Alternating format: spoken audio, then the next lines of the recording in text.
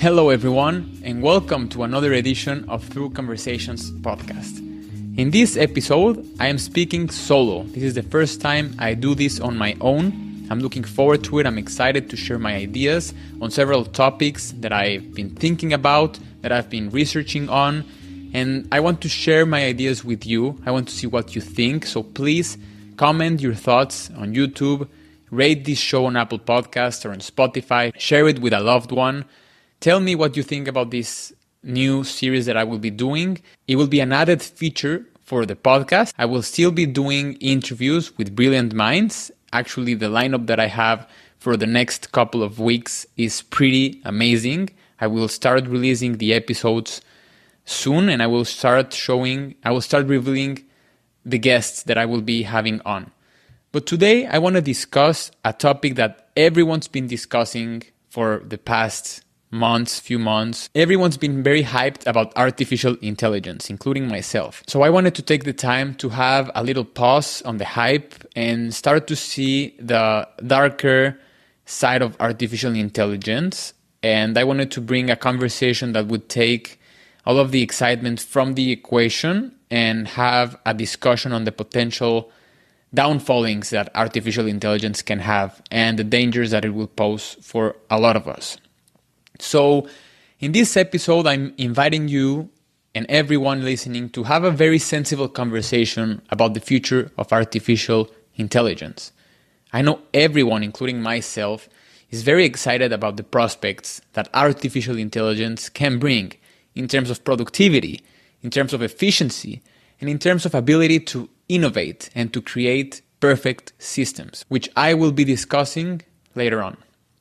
However, these technologies, without any checks and balances, can have the potential to unlock a Pandora's box of risks to individuals as well as nation states. Right now, it's very tangible, this sense of excitement that we have and the hype around all of the benefits that AI will bring to so many in such a short period of time. Every single vertical that artificial intelligence is tackling, from image-generated art to a single prompt with 5 sentences or shorter that will be plugged into ChatGPT and will be able to create a 60,000 page book, is really exciting. And from software being built from scratch to automated customer service that you can plug in your website, which will automate customer service and create a seamless experience for anyone visiting your site. From medicine to even energy efficiency. Having automated systems that learn as time passes and learn very fast is really exciting. But at the same time, smart people with bad intentions will have access to these technologies, meaning they will be able to use new software that's being built, such as clone recording AI, to clone any voice in the internet, or your voice right now if you want to use the software, and ask for serious things such as ransom or even extortion, extorting close ones, family, and pretending someone is being kidnapped, or even a deep fake of yourself or someone else saying something dangerous, which has been happening a lot with celebrities. Hello. Today, I'm going to be talking to you about a new technology that's affecting famous people. Remember when Obama called Trump a dipshit? Complete dipshit. Or the time Kim Kardashian rapped? Because I'm always half naked. Or when Arnold Schwarzenegger impersonated himself? Get out of this, there's a bomb in there. Get out! Deepfake? Deepfake? Deepfake. Gotta be kidding. This is a deepfake too. I'm not Adele, but I am an expert in online manipulation. A lot of celebrities are being built into these deepfakes, saying some stuff, violent stuff or harmful stuff that is really very hard to distinguish between true and false, or AI and not AI. And these violent messages can be directed towards dividing people. These are not far-fetched ideas. The idea that deepfakes could lead to crimes like extortion and terrorism is truly terrifying. Think about it for a second. How will a regular person be able to distinguish between an AI-built voice of yourself and your true self? You might say, well, AI still has some glitches that reveal it's fake. There are a lot of images right now that have been built by AI that show little errors, a hand being placed in a weird spot or the background looking a bit off. This is true, but let me show you something. Let me show you this video done by Greenskull AI. I will put his link in the notes below for his YouTube page, where he uses this new software built by an AI that clones your voice to perfection. And I would like to hear if you were able to distinguish his voice with a voice generated by an AI. And please comment and share your thoughts with me. This is pretty freaky. I got invited to check out 11 Labs voice cloning. I just talked about how I used to skateboard as a kid, just running off for like 2 minutes. I uploaded it to the site, and now let's type something. Hey, what's up, YouTube? Hey, what's up, YouTube? I'm here just hanging out, trying out this new AI tool. It's pretty cool. Terrifying. Now, I haven't even played with this. I can change stability because where I've seen this so far hasn't killed it for me. I have a very variable voice. I have a lot of expression in my voice. It has the tone right. Maybe if I make it really variable. Hey, what's up, YouTube? I'm here just hanging out, trying out this new AI tool. It's pretty cool. No! It added an in there too. It's pretty cool. Like, the future is scary, dude. How terrifying was that?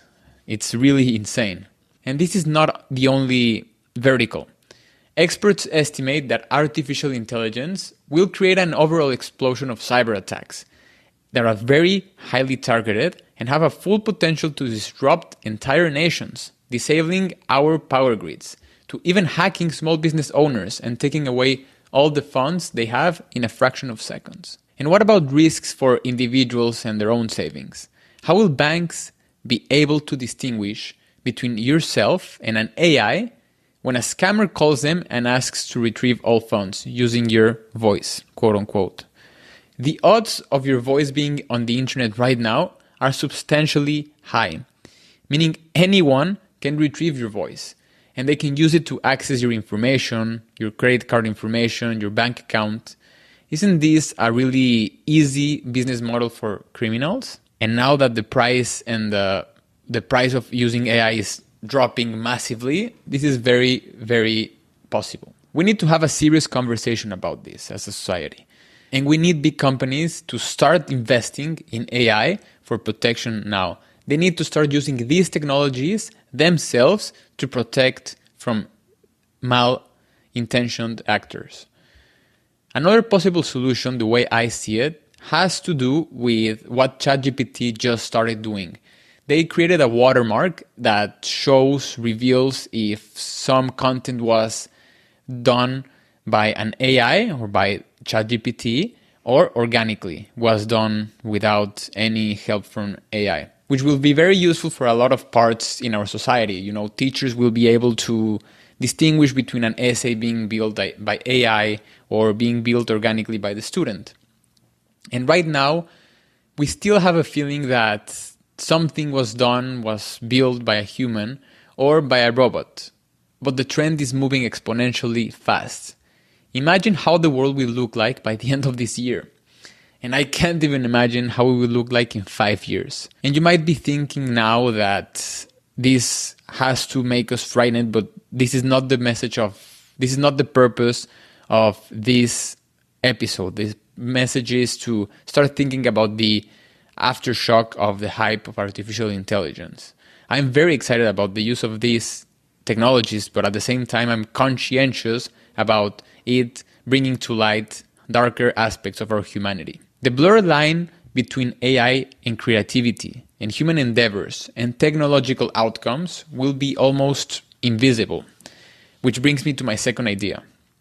The clash of art versus output. We have been obsessed with this idea of productivity, of efficiency, of building systems that enhance our ability to maximize our output. But that, in and of itself, removes a human sense from the equation. It removes what life is truly all about: imperfection, mistakes, improvement from those mistakes, learning from what errors we did in the past. Our obsession to maximize productivity has brought us to build AI, which one can argue will be able to reach perfection. In fact, Ray Kurzweil projects that by 2029, computers will achieve human intelligence. And as Ray suggests, by 2040, we will reach the singularity. And probably many of our systems will reach perfection. This is great in many fields, including medicine, including energy, including nutrition. Do we not want to have perfect medicine and perfect healthcare systems? All of us want that. So perfection in these systems is very enticing. I just hope we don't forget that the true wisdom in other aspects of our life come from perfection.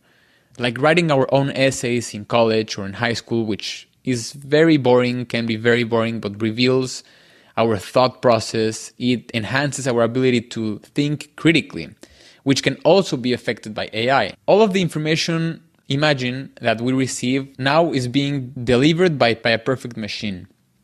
Will we even question it? Right now, very few people question what they read on Twitter. So do we really think this will change for the better with artificial intelligence? Let's go back to problem number 1, AI used by bad actors. Imagine AI being built to deliver misinformation massively to hundreds of millions of people in seconds, and information that will be very precise and very believable.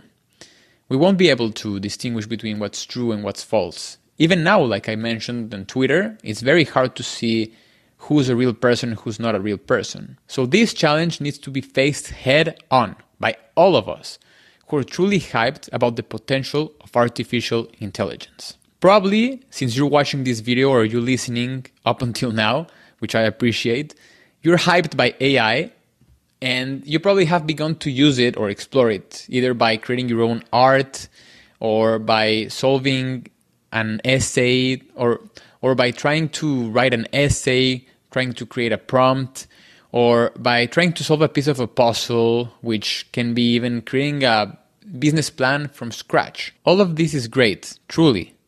But as Carl Jung said, the brighter the light, the longer and deeper the shadow. These technologies will also increase the contrast between good and evil, and the capabilities of doing bad things in a very short period of time. And this will reach exponential velocity. So this video, this podcast is really a call to action for all of us to have a serious discussion on how we can pay closer attention and start thinking about what kinds of mechanisms, regulations we have to build with artificial intelligence before the bad actors really have in their hands a weapon that can dismantle a whole nation and can take away all the savings of a working class citizen. We've never been so dependent on our technologies as we are today. Every single bank account is connected to the internet. Every single data information that you may have right now is probably on the internet. And do we really not expect artificial intelligence be used to take advantage of this? Are we seriously not expecting artificial intelligence to be used to create bad outcomes for good people? I bet most of you would say that's a pretty reasonable idea. So let's not make the same mistakes as we did with social media platforms, and like we did with all of these healthcare companies, and like we did with all of these insurance companies, where we signed off their terms and conditions, and they were able to sell all of our information, sensible information, private information, to third parties that were used to create databases with all of our information, and they sell them to marketing agencies, insurance companies, or even to third parties which we don't know what they're doing with our information, so they can charge, and even our insurance companies can charge higher premiums for our healthcare. This is just one example. So let's not make the same mistake with the last version of the internet, when we were just making it up as we went, instead of building a strong, reliable foundation that can be built based on integrity, transparency, and one that protects the individual while enhancing the positive, disrupting force of this technology. Because at the end of the day, if we want positivity to flourish out of artificial intelligence, we need to stop being so naive about the potential dangers of it. It is time to understand that even though these technologies are truly impactful and are really empowering, they too pose a risk that we have to take seriously. Thank you for watching.